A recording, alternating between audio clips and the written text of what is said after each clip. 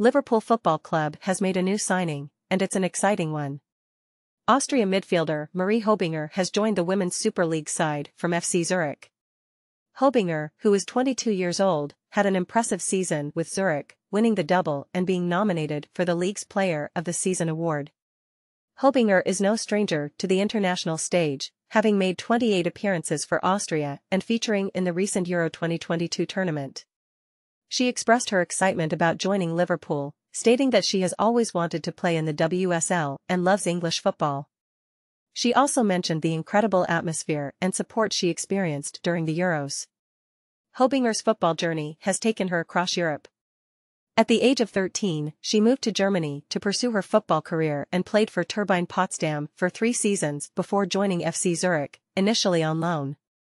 Last season, she scored an impressive 9 goals in 15 games as Zurich defended their league title and also competed in the Women's Champions League. Liverpool coach Matt Beard spoke highly of Hobinger, describing her as a box-to-box midfield player with aggression, speed, and athleticism. The club is excited about her potential and what she can bring to the team. This signing is part of Liverpool's efforts to strengthen their squad for the upcoming season.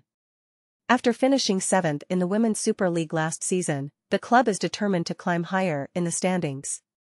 Hobinger is the 6th summer signing for Liverpool, joining Natasha Flint, Jenna Clark, Mia Enderby, Tegan Micah, and Grace Fisk. Hobinger herself is ambitious and shares the club's vision.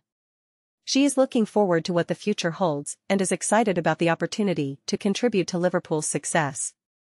With this new addition, Liverpool fans have even more reason to be excited for the upcoming season. Hobinger's skill and determination will undoubtedly make her a valuable asset to the team. Stay tuned for more updates from the Women's World Cup and all the latest football news.